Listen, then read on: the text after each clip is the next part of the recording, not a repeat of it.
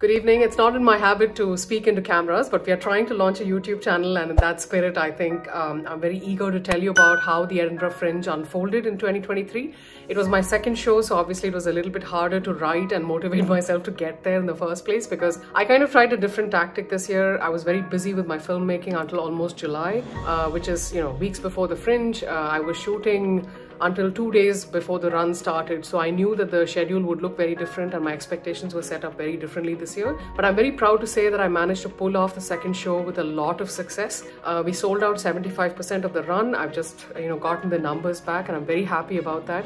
But people kept coming back and the audience reviews were absolutely wonderful. Very nice. Yeah, it was really great. Very nice.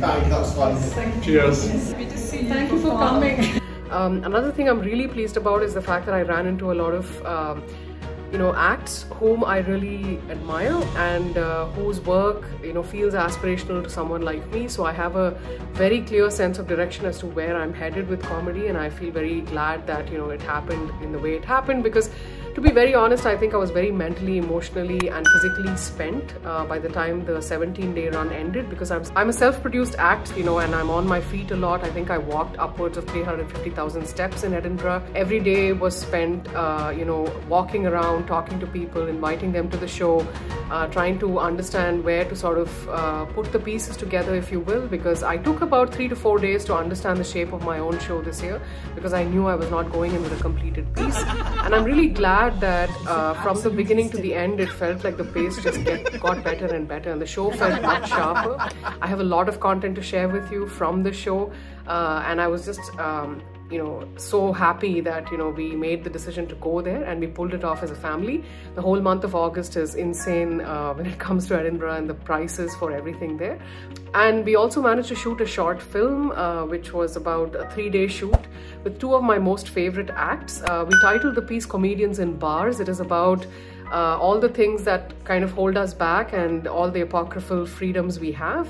I'm an immigrant mother of 2 children, so I think being a comedian is a very difficult choice for me, but I do it anyway because I love it, and it's a halfway house with everything else that I'm trying to achieve artistically.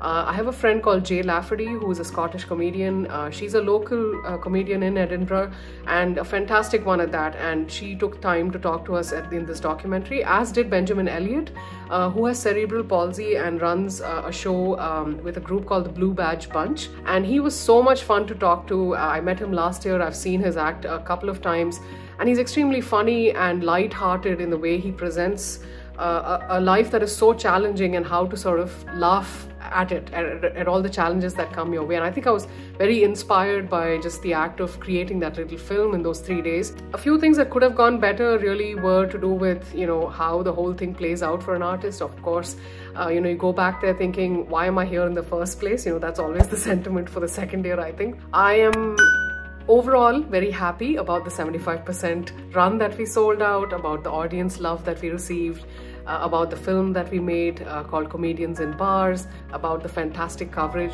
the show got on several channels of the BBC and a lot of other press. I'm so grateful about that, and really it is it's a milestone that I'm happy about and will smile about, because I've taken 2 weeks off entirely without thinking about comedy or Instagram or YouTube or TikTok, and I've had a fantastic time just relaxing and rejuvenating and thinking about all that is important to me, because I think I'm very aware of where I sit in this world and what I'm trying to do with myself and the work that I make, and I feel like this is the beginning of something wonderful and big. So stay tuned, and if you like this content, please hit subscribe to my YouTube channel. Every bit counts, and I look forward to sharing my journey with you.